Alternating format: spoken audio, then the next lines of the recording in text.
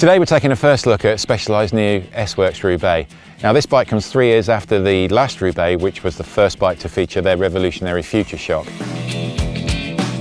The Future Shock has been reworked for this bike, but it's interesting to think why they went down the route of putting effectively suspension on a road bike. The idea behind it, because this was a bike built for the cobbles, built for rough surfaces, is that they wanted to isolate the rider from the forces that are acting on the axles. So don't think of it like a traditional mountain bike where you're suspending bike and rider. This is all about just suspending the rider itself. That means they can still concentrate on making a really lightweight chassis, super stiff, great power transfer, but it's all designed to do that while still keeping you comfortable and keeping handling sharp. Now, 3 years isn't a long time for a bike that took so much development as the last Roubaix to stay in production, but there are some really interesting reasons for this. There's been a sort of shift in the market. We all know that gravel has become much more of a thing, and when Specialized launched their new Diverge Carbon, they brought the Future Shock from the Roubaix across to it. Now, it proved that the Diverge was such a great bike that they found it was just pulling sales away from the Roubaix, which has always been Specialized kind of classic endurance machine. But they saw that as an opportunity to take the Roubaix right back to its racing roots. And it's worth remembering that the Roubaix is one of the winningest bikes to ever go into the Cobble Classics. So when you take a look at the bike, you can obviously see there's a lot of differences gone on here. The bike's got much more aggressive, there's lots more aero considerations gone into the frame design, and we'll just drill down and just see a few of those details. If we take the front end, it now shares exactly the same geometry as a Tarmac, so that's in both stack and reach on the S-Works bikes across all sizes. So this is now a proper racing bike. So this is still going to be a great bike for endurance riders because you're still going to have that level of comfort that made the last Roubaix so famous. But this bike has been developed over the last few years with their pro teams in mind and with pro rider input. So yes, we've still got Future Shock here, but now it's tunable and it's got hydraulic damping. For the first time ever. By tunable, we've replaced the top cap with this dial, so in use, you can completely open it up for the completely rough sections, but when you're getting into that sprint and you don't want any movement at the front end, you can almost completely lock it out. That's a really, really smart touch, and this is proven technology. This was actually raced in the Classics last year under no fanfare on development bikes. So then when we're moving to the back end, it shares a lot of the design solutions that they came up with on the last Roubaix. But you will notice that the CGR post with its weird kind of parallelogram with the elastomer infused bit has gone. It's been replaced with this new pave post, which is D-shaped, like you'll see on the Venge, like you'll see on the Tarmac.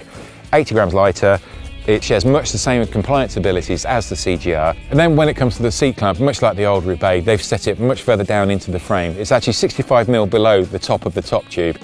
Again, that's just to give you that little bit more extension, that little bit more fore and aft movement.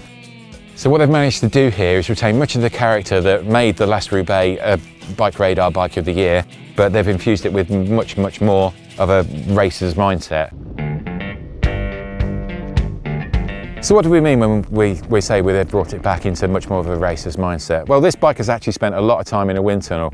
Strange thing to say about a Roubaix, but when you take this bike, it's actually just as quick as the Tarmac SL6 in the wind tunnel. It's actually as quick as the original Venge.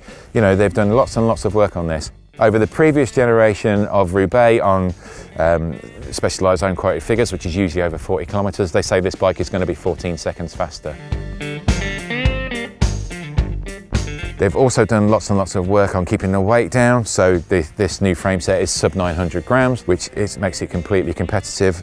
So this bike here that we've got in to do a lot more testing on, a lot more riding on, is actually quite a large size. This is a 58 centimetre and complete with Garmin mounted and a set of 105 Shimano pedals. This tips the scales at just bang on 8 kilos. Out of the box in this SRAM ETAP spec, it comes with their own Cotton Hill of the North tyres in a 26, but they've given you much, much bigger tyre clearances on this bike than we've seen before. So on this, you can get a tyre up to a 33C in that. And it will just make it a much more all year round usable, pro level, comfortable race machine. We think it's got a lot of potential. As for range, there is going to be a huge range of the new Roubaix. On S-Works and Expert bikes, you're going to get this new FutureShock 2.0. On bikes at comp level and below, it shifts to a unit they're calling the FutureShock 1.5, which retains the damping, but it is non-adjustable. And quite interesting for our female viewers out there is that the previous Roubaix has now disappeared.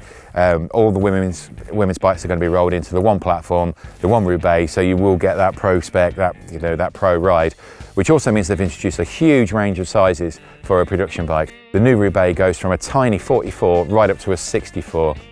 So that's the smallest riders out there to the tallest riders out there. You'll probably all be able to fit on the new Roubaix.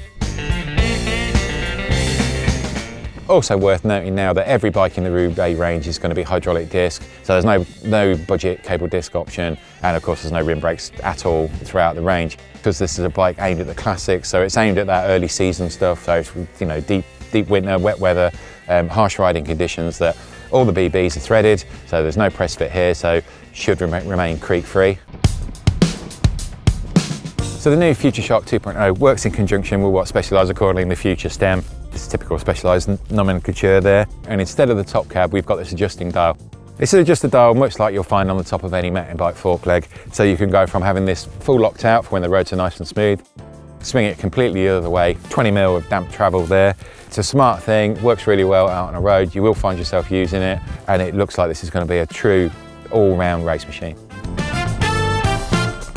So there you go, that's the first look at the brand new Specialized S-Works Roubaix. Now we're going to be taking this bike away, riding it plenty. We're heading out to Belgium next week, where we're going to actually take it onto the Paris-Roubaix cobbles, see how it fares, and then we'll report back with a full test on BikeRadar soon.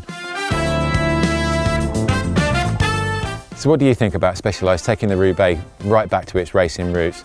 Are you a long-term Roubaix fan of the endurance platform? Do you feel you're now being left out? You can let us know in the comments, and don't forget to like and subscribe.